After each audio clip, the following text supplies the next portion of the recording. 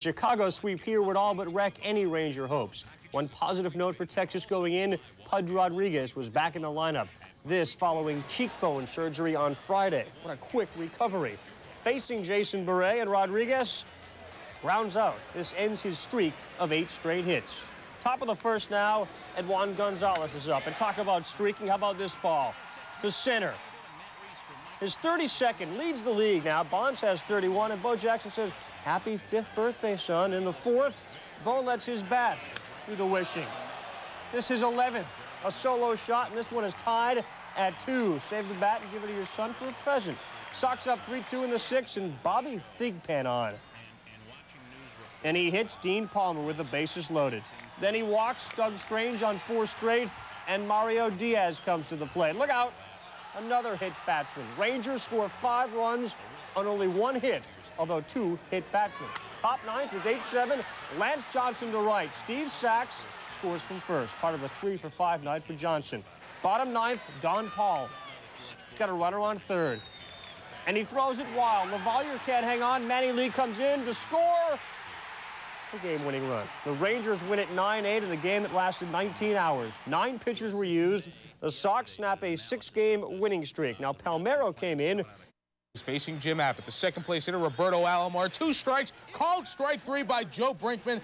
Alomar was not happy. It was the first of 12 straight that Abbott retired, but it was Alomar retired for the rest of the night. Thrown out of the game by Brinkman. He goes berserk. Cito Gaston tries to defend his player. Cito gets tossed as well. The Blue Jays were up in arms in the early going. To the bottom of the first, this game scoreless. Runners in the corners, no out. Mattingly lines one the other way. Willie Cañate with the catch and the gun, and Wade Boggs is absolutely out at the plate. Bottom of the second now for Todd Stottlemyre. Man on first. Bernie Williams hits it. Alomar's out of the game. Alfredo Griffin playing second gets the nice force at second. 43,300 at the stadium going crazy. Bottom of the 4th, bases loaded. Mike Stanley, 3 grand slams this year. Stottlemyre, a great at-bat. Pitched him with breaking stuff down and away. The entire at-bat, a lazy fly ball, ends the threat. Top of the 5th, still scoreless, and Abbott still has it going. Tony Fernandez, the comebacker that Abbott turns into a 1-6-3. Scoreless through 5. To the 6th, the Jays break out. A man on for Devo, a good pitch, a slider on the inside half of the plate, and hits the screen. A 2-run homer for Devon White, who's not going to be hitting in that spot anymore. Ricky will be the leadoff hitter. Todd Stottlemyre pitched very well and leaves a 4-0 winner. He called 8 hits over 7, did Stottlemyre. The best game he pitched all year. Melito Perez, Yankees starter who got cuffed on Friday. The 4th-place O's were hosting Milwaukee. Odd stuff going on this year. Look at Fernando kick, Keek over to first base, and David Segui picks it up for the out. It is 5-4 Milwaukee. Bottom of the 7th with a man on. Harold Reynolds in sacrifice bunt. John Jaha to second. And Brady Anderson is called safe by Durwood. Merrill says he's emphatically off the base. Watch it again. He was out. They don't have the benefit of replay. The Brewers wish they did in this case. Clearly an incorrect call. 2 batters later, it's Mike Devereaux. Cue shot off the end of the bat. Graham Lloyd, the Aussie, does not touch him, and Devereaux's on. Phil Garner says he was out of the baseline. To no avail. He was called safe. So the O's tie it on a sac fly. Then Jeff Tackett only hitting because Chris Hoyles has a strained muscle. Tackett gets the game-winning hit. The O's go on to win 7-5. His first RBI since May 20th. This is the first pitch of the game, and it's gone. Deep to left, his 7th. That sets the stage. The Pirates up 1-0. Top of the 4th, they're loaded with 1 out. Bucks up 3-2. Scott Bullitt to center. Sammy Sosa is there.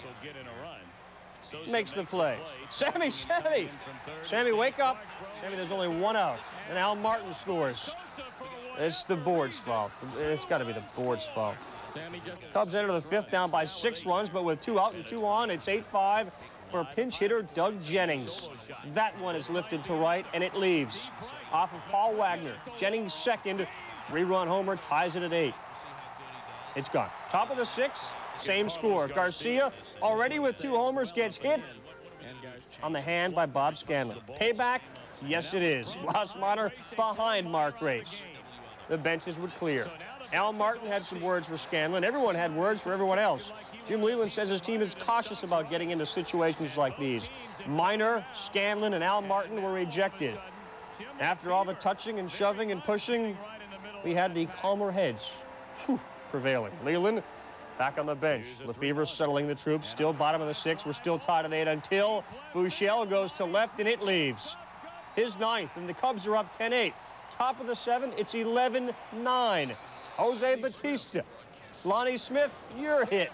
And Leyland was livid, saying the first 2 incidents, they were maybe acceptable, but Bautista got away with something, didn't he? Lonnie Smith and Bill Verton ejected in the 9th. All total, we have 6 ejections, 7 home runs. And despite the brawling, Cubs skipper Jim Lefevre was optimistic afterwards, saying, I'm not conceding anything. If we keep playing like we have been in the second half, maybe we can start climbing over people like the Expos, and then the Cards, and then who knows.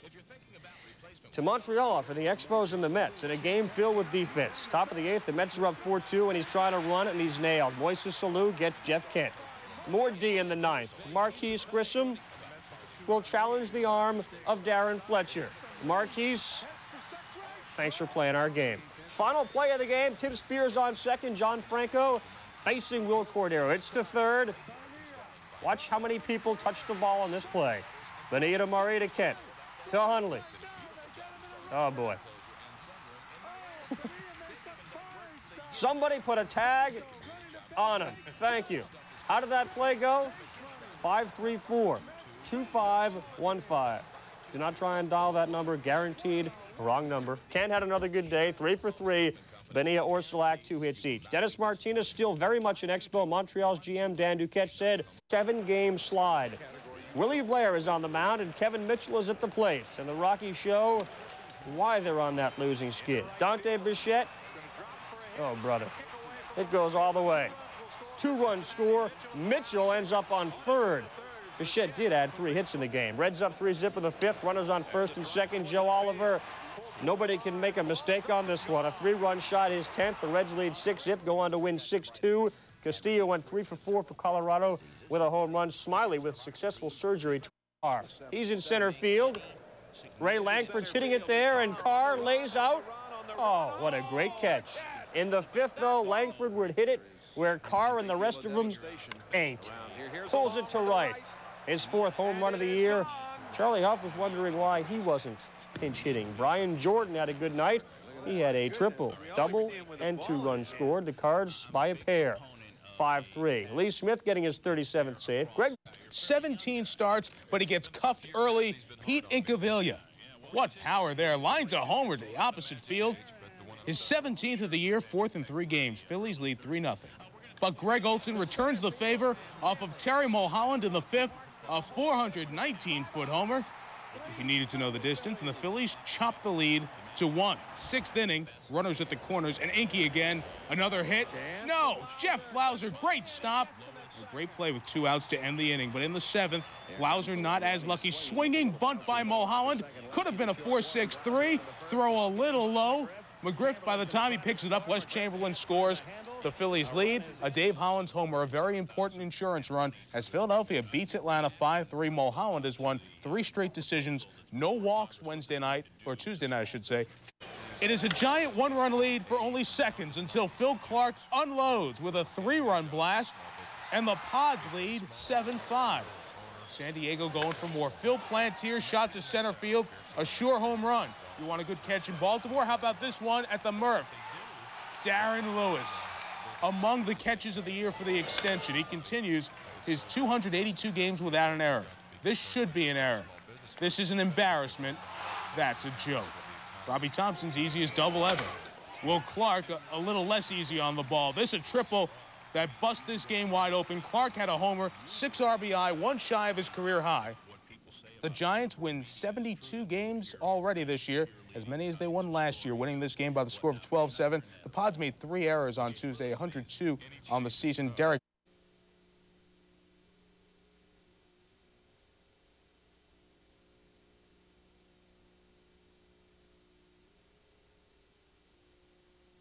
Four in the 7th. Brent Gage tries to bunt. He's 6'10" and uses every last inch to make the diving grab to the top of the ninth. Tied at 4, Dave Valley against Edwin Nunez. Base hit. The pitcher, Eric Hansen, pinch running. The pitchers do all that running, and it pays off.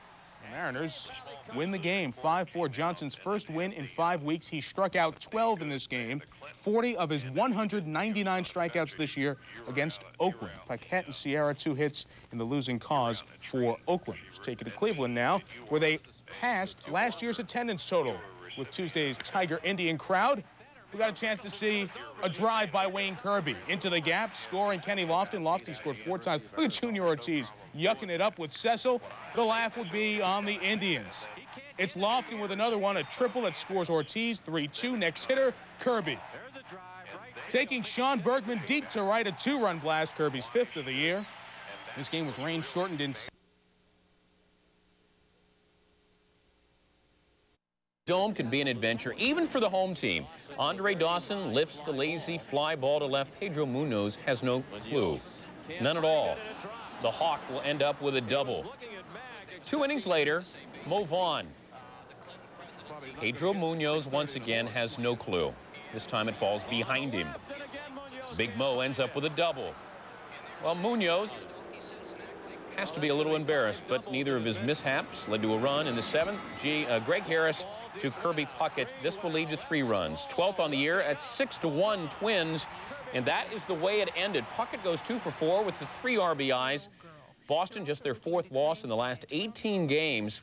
Willie Banks, his ERA in his 8 wins, 2.20. The third 2 on for Donnie Baseball. Doubles to left off Pat Henkin, and Ricky knows how to play to carom. Wade comes in, and Ricky heads up, goes to third and gets Deion James. The Yankees led it 3-0, and Henkin is upset with his performance. In the 6th, the Yankees leading 4-3, but not for long. Steve Howell facing Roberto Alomar. Alomar had a tremendous night. Brings in Ed Sprague to tie the game at 4. Well, Steve Howell, like Pat Henkin, upset. In the 8th, Jays up 5-4. Steve Farr against Paul Molitor. The Sacks are juiced. 2 runs come in. Jays go up 8-4. We go to the bottom of the 9th. It's now 8-5. 2 on for Danny Tartable, making a bid to tie it, and nearly did. Boggs will score, and the tying run now at second with 2 outs. Cito Gaston couldn't get Dwayne Ward up to warm up in time, so he brought in the former Yankee Al Leiter to face Paul O'Neill. Lefty against lefty, and the Blue Jays left the ball yard with the victory. Sprague ends it. The Jays hang on to win it by the final of 8-6. Ricky in his debut had a base hit, 2 walks, 2 runs scored. Henkin allowed 4 runs on 12 hits in 8 innings. Overs up 2-0, and bases loaded. Juan Bell at the plate. He rips the bullet. Bruno scores. Dickie Thon scores. It's 4-0 Brewers. Still in the 2nd, and the Orioles coming back. Tim Hewlett off Ricky Bonus. He hadn't homered since last September. It's 4-3 Brewers. Then the defense took over. There are more great catches at Camden Yards than any other ballpark in baseball, perhaps combined. Mike Devereaux brings it back, robbing Yount of a home run. Well, then it's Yount's turn. Not against Devereaux, against Harold Baines. Tied at 5, the O's break it open. Devereaux says nobody's going to catch this one. Brady Anderson scores. McLemore scores. The Orioles score a victory, winning it by the final of 13-8. Milwaukee has lost 6 of their last 7. They're 21 games under 500. And that's Batman, Frank Thomas, and that is Robin Ventura, away from Gotham City. Robin with the deep shot off the villain, Jeff Bronke. Off the wall, and Robin 3 for 5, 2 doubles, 2 RBIs. Scores fellow superhero Bo Jackson. Then it's Batman's turn. This one leaves the yard in a hurry. The dynamic duo had a big night. Or is it out? Commissioner Gordon says yes. Batman 3-run homer, 28th on the year. Batman 4 for 5 on the night. And then the Cape Crusader goes after the Commissioner Gordon right there. And Commissioner Gordon says, you don't look like Adam West at all. White Sox win it by the final of 11-6. Chicago has won 7 of their last 8. Batman, Frank Thomas, big hurt. 3rd 4-hit game of the year. Ventura, Robin, 3 hits, extending his hit streak to 10 games. The Royals in Anaheim at the Big A. Whitey Herzog watching his past and present teams. Stan Belinda leaving the Pirates, his current team, the Royals, hoping he would be the setup man. He did. gone. Set up Greg Myers. Got all of it. 6th on the year. And the Angels pick up the victory, the 2-run homer, as they win it by the final of 3-2. Angels have won 5 of their last 7. Langston scatters 7 hits, struck out 6 in 8 innings. Stadium on Tuesday night. Benito Santiago in the second off of Donovan Osborne. And a simple second-inning homer makes it 1-0. That would be enough for Charlie Huff, who had terrific command of his knuckleball in the bullpen. They say when it's tumbling, you're going to have problems. When it's dancing, the hitters have problems. The hitters had plenty of problems with the knuckleball of Huff on Tuesday night. 8 innings, no earned runs. Charlie Huff, a terrific performance, and the Marlins win. Harvey makes it stick, 1-0. Huff, by the way, 5-0 when his 15-year-old son Aaron is in the stands. He's 1-11 when Aaron's not there. This game right now is that Bichette has to hit a 2-run homer. And Gale would prove to be Jack Buck-like or clairvoyant. Dante does it. 2 pitches after Gale said it, 2-run homer. Rocks lead 4-3. This team is begging for a win. Colorado has been struggling. They've lost 8 consecutive games. Mom, send a win. They just sent trouble. Hal Morris in the 9th. Base hit. Bip Roberts scores from second, so no blown save for Dibble. A blown save, but an opportunity to get a win out of it, and his team would, because the 2 Dons would watch Joe Oliver hit a sac fly in the 10th, and Cincinnati wins 5-4. By the way, Andres Galarraga, enjoy Tuesday night, because after Wednesday night, he will no longer be number 1. And a pitching to Larry Walker. Talk about good aim. In there for a book rule double. Marquise Grissom scores 1-0 Spos. Jeff Fassaro pitching his 5th career start. As Felipe Alou after this one said, that's my number 3 starter. Fassaro goes into the 7th, gives up 7 hits and pitched very well. Only gave up homer number 23 to Bobby Bowe, and Montreal wins 3-1. John Franco sent back to New York to have his sore right rib cage